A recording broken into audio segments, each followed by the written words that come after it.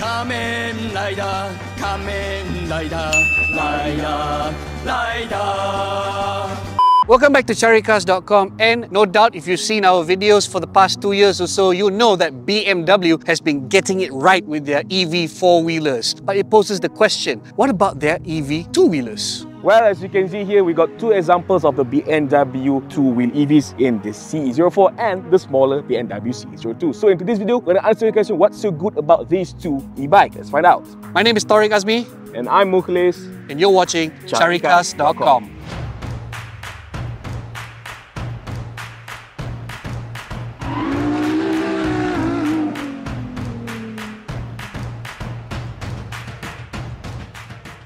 Okay, before we proceed, let me address the elephant in the room. I'm sure many of you are already familiar that Mukhlis and I review mostly cars, but for context, I will add that both Mukhlis and I are daily motorcyclists ourselves. So you can trust our word about what we have to say about both BMW e-bikes today. Right, with that out of the way, let's get to know our bikes a bit better, starting with the BMW CE04, the Mac Daddy of the two if you ask me, and it really is in terms of size and dimension, because positioned as a maxi scooter, this is one of those things that really puts the maxi in that term. It's massive. The length alone is over 2 meters long. In fact, the wheelbase itself is over 1.5 meters long. It's 855 millimeters wide, but thankfully the seat height is very low. It welcomes just about anybody. And I will also add that it's not only large, it's actually quite heavy. So first timers, be warned, this bike tips the scale at about 231 kilos. Okay, not only big, the BMW CE04 does look quite pretty at some angles, especially if you come down low right here, because from here you can see the way the windscreen, the full LED headlights and the fairings, plus the front wheel cover is arranged. It looks very, very futuristic. In fact, over here, it reminds me of Kaneda's bike from Akira.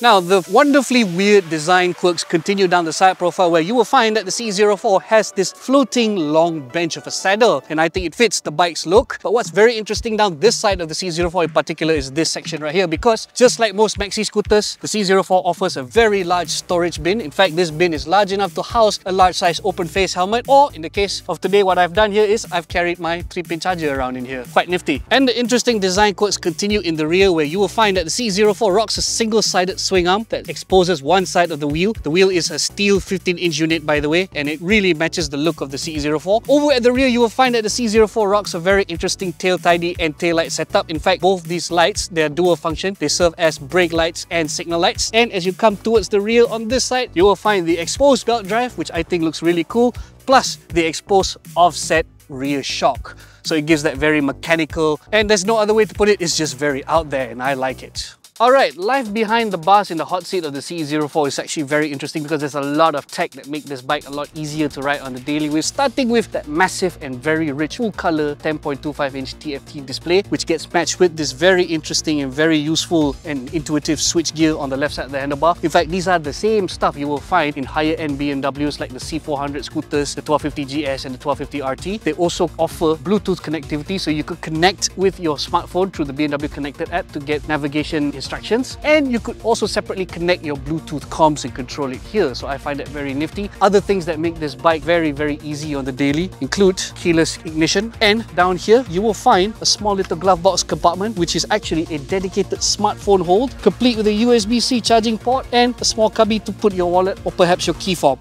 Alright, so for the CE02, you can see it is a much smaller bike compared to the CE04 on that side, and arguably is a more stylish, and it boasts this more naked body style, so much so it looks like a Honda Monkey or an evolution of such. Okay, at the front here you get this full LED headlights with this gold fog colors, and for our market it comes standard with this highlight all black livery, which comes with this all black function and with some of this petrol color accent. Okay, in terms of size, you can see the bike is actually pretty small, and I'm standing 175 cm tall, and it's slightly smaller compared to your typical capsize or moped, but at the same time it weighs almost the same at 132 kilograms. So this is not a lightweight bike despite its size. Alright, so in terms of powertrain, the CE02 uses a single e-motor setup that drives the rear wheel via a drive belt instead of the drive chain, and this motor is rated at 11 kilowatt or 14.8 horsepower and 55 Nm of torque. So goes to show that even with minuscule horsepower, which is almost similar to other 150cc bikes out there, the sheer torque output is quite impressive consider this being an EV, so of course we got rapid acceleration on it and promises a very fun riding experience. Okay, speaking of riding, it's got 3 riding modes, which is flow, surf and flash. Flash is being the most powerful one, and according to BMW, this bike can go up to 95 kilometers per hour, so meaning it's not really the sharpest tool in the shed, but at the same time, like I said earlier, because of the sheer number of torque, you can really have lots of fun with this bike nonetheless. Alright, so in terms of battery, the local spec CE02 comes with 2 battery packs, one capacity at 1.96, and these two combine to deliver 3.92 kWh of power. So according to BMW, this bike can go up to 90 kilometers of EV range, which is not so much, but I have to say for urban use, it's more than enough. Okay, in terms of charging, you get the charging port down here, but unfortunately this bike doesn't come with the Type 2 AC plug, just like the CE04 for me. You only need to be charged this bike using a dedicated charger with a 3-pin plug, and according to BMW, it can charge from 0 to 100 in about 3.5 hours. So I have to say, for your daily users, you can just plug it in when you got home and you can use it for tomorrow. So it's somewhat practical if you use it in the urban setting.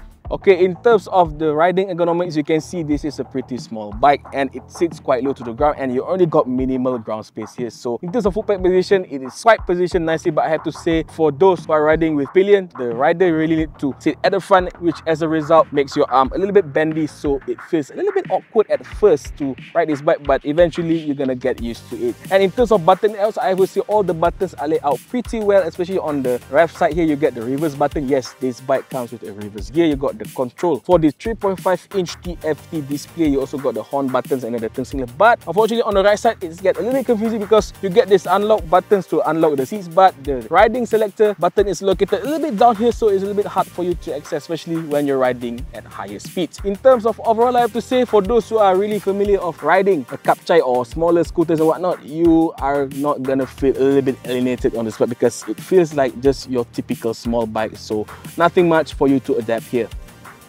Alright, now that you know both our bikes a bit better, let's find out how they're really like to ride. Let's go, Mukhlis.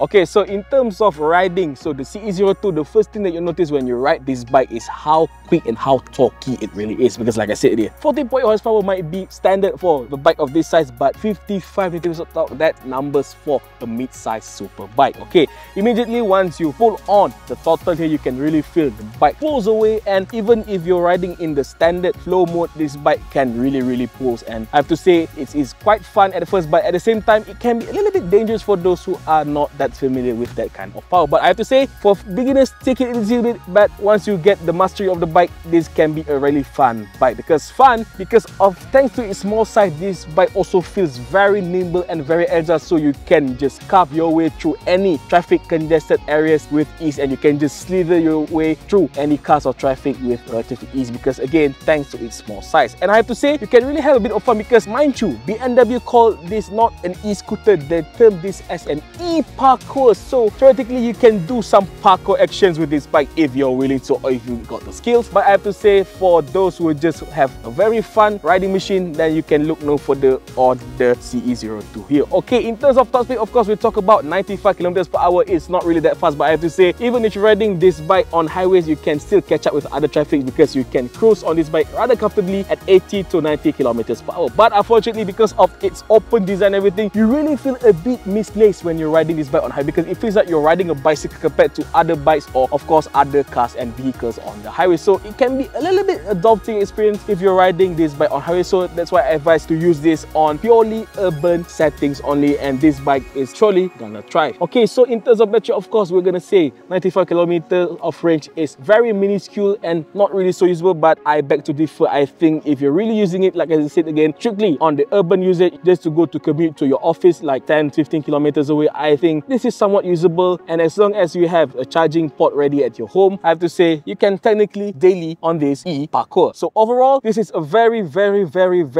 fun bike to ride. I attest to it, and I really think that you should at least try it once in your lifetime to ride this all-electric scooter. Right, let's talk powertrain and performance, and aptly speaking, in the CE04, it's very electrifying because underneath its pretty skin, the CE04 houses an 8.9 kWh lithium-ion battery pack that powers a rear electric motor that drives the rear wheels through a belt drive system as shown earlier. Now, the outputs are rather meaty, 41 horsepower and 62 Nm of torque. Yes, it may not sound like much, but it actually puts the CE04 on par with most 500 to 650cc maxi scooters. Now, what that translates to is a scooter that can actually get off the line very, very quickly. In fact, BMW touts an official 0 to 50 km/h sprint time of 2.6 seconds. I've personally done a 0 to 100 km/h dash with this bike on my weight. It does in about 4 seconds, give or take. Now that's supercar-like acceleration. However, there is a caveat to all this performance, and I believe it's driven by the need to preserve the e-motor and the batteries. What I mean by which is that the CE04 has an electronically limited top speed of just 120 km an hour.